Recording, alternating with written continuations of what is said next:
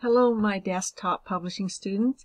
Now we're going to do some work on page breaks in the next little bit, and but before we do that, I'll get a file open for you. So I want you to go to your classes drive, and there should be a folder in your desktop publishing called headers and footers. Okay, so go to headers and footers, and there's two folders in here, but your easiest way when you're looking for just search and type in terms. That's the one we're looking for. And remember, I've always taught you, only type in 4 or 5 letters. That's enough, no more, okay? And say open.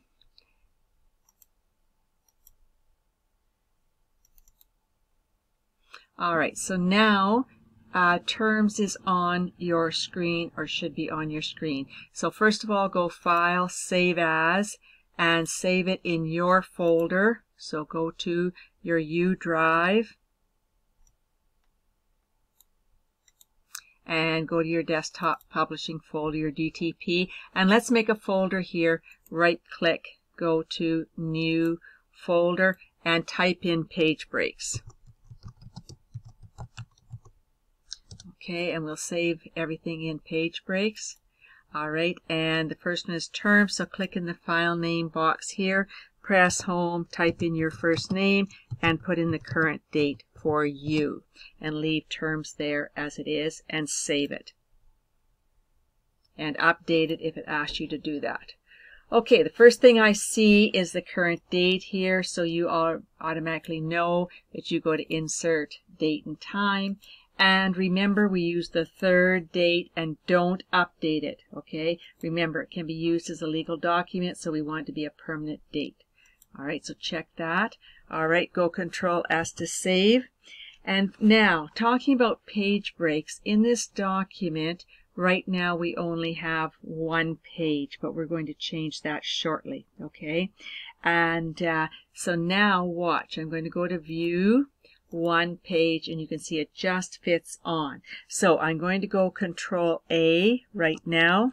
All right, and we're going to make it size 14 just so it takes 2 pages so that you can see something here.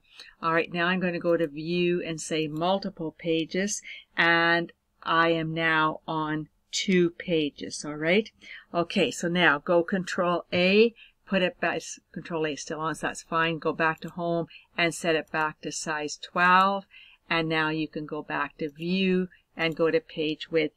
Or if you want to go to View One Page, you can see that we're back onto 1 page. All right, so what we're going to do now is set Insert as break, a page break, before the word chocolate terms. All right, so put your cursor right here on the C in chocolate terms. All right, now when we go to Layout here and we go to Breaks, note that there's a section called Page Breaks. There's Page, Column, and Text Wrapping. Then you have something called Section Breaks, Next Page. Now, there's a big difference between these sections. A page break allows you to break a page. But if you go to change the margins and you want different margins on one page, you can't use page break. All right? So as long as the margins are staying the same, then you can use page break. But if they're not, you've got to use a section break next page, and this is crucial for you to know, okay? So right now we're not going to change any margins. All we are going to do is break a page. So we can go with page break. Now, do you see the words page break? It's right there. All right, and now if I go to View and I go to Multiple Pages, you can see that you've got your memo on this page and you've got your documentation about terms on the second page.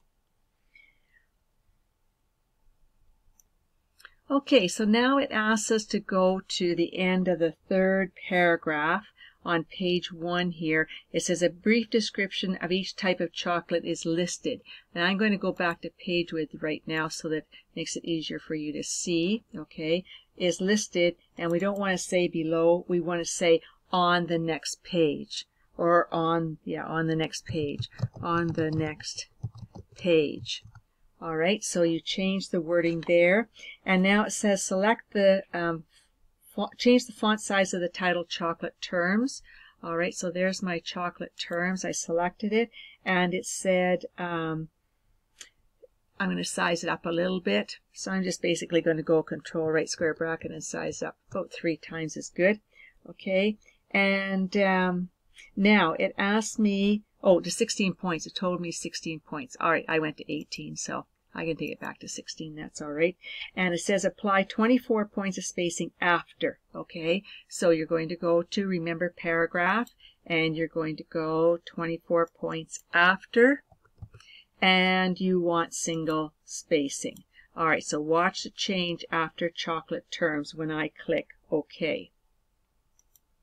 And there you can see your 24 points. And then it asked us to center it, so I'm going to go Control E to center it. All right, so it asked me to insert the date. Well, I already did that right as soon as I came there, so don't worry about that. We've already done it. And it said don't forget to put our initials here, so at the end of our paragraph here, we'll put our initials. Oh, not that. I want just, oh, you know what? Guess what's on there? I can tell you it's small caps. So go up here, click on your paintbrush, and paint it. So you should see a little L and a little M for my name and whatever your initials are. So just change it. That's not a big deal.